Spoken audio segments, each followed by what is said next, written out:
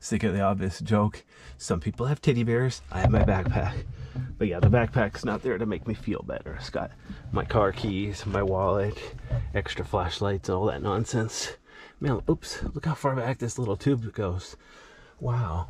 It's only like 3 inches high, 8 inches wide, but it curves up and around dozens of inches long, at least a yard long.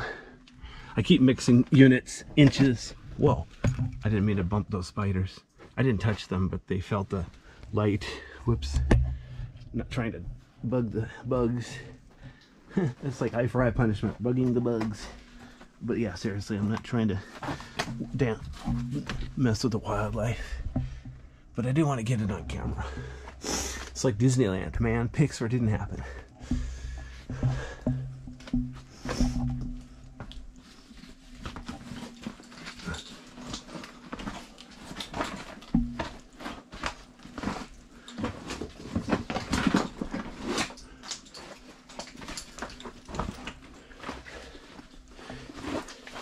Hang on a second.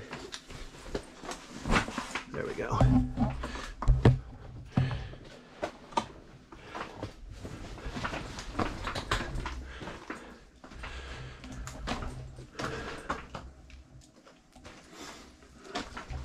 Wow, my flashlight's pretty well behaved at least.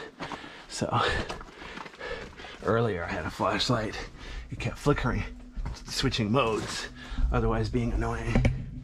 It's one of the reasons I shoot 2 videos, one clockwise, one counterclockwise, one at 5K P30 and one at 4K P60. Let the viewers decide what they like. Feel free to give a thumb up or thumb down or comment. All my videos I allow comments, so if you got something to say, go ahead and say it.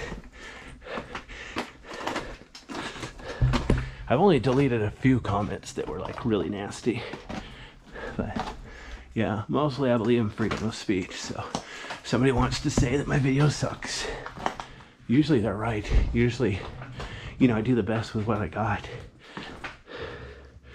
Obviously I would like a better light, better flashlight, better camera, etc. But you know, I got what I got, so I do what I can. I haven't had one video that's like this. I was crawling through a cave. Anyway, I was out of shape because it was like the first cave I did after winter. So after going months without caving, it was my first cave. And I was carrying 2 flashlights and 2 cameras at the same time. I got out of wind. So they were like making fun of me for being out of wind. It's like, yeah, sorry, I'm not Superman. Us mere mortals, we have to work for our adventures. Okay, so here's the part where I get to climb over the top. At least it's easy to climb up each side. It's not like I have to jump up or rope up or anything creepy. Okay, I'm gonna have to send my backpack up first.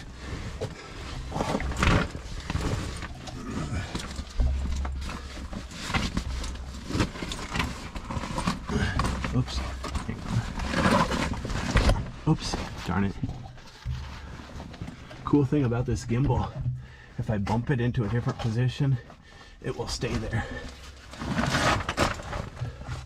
As opposed to just erroring out. If I work it too hard, it'll error out, but I've gotten good at kind of holding still somewhat.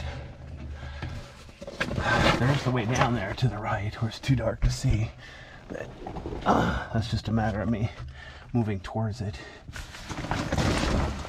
Getting my flashlight all adjusted.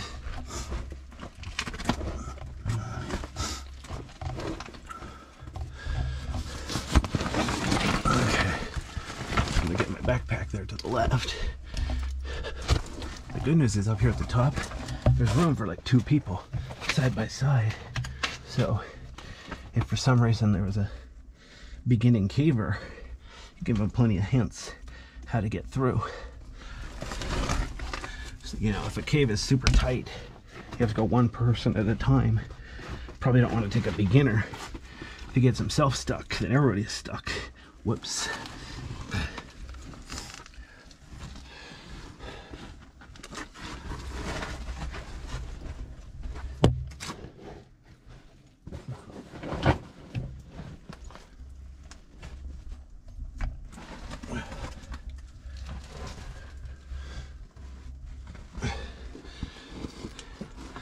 thing about the caves, the floor is very uneven. I mean, look at this. Where I'm standing, kneeling actually, there's a hole several feet down. So if I wasn't ready for that, I put my foot down, then wow, that could hurt. So a lot of caving is really just high difficulty walking. It should be obvious. A lot of people manage to walk down the sidewalk without really paying attention to what they're doing. But yeah, here you don't have a choice. If you don't pay attention, it's gonna hurt you really bad. Okay, you know what? The battery on my camera is almost dead. So I think I'm gonna go ahead and pause the video here so that I can switch flashlights and switch batteries in my camera, because yeah, it's just a good place to do it.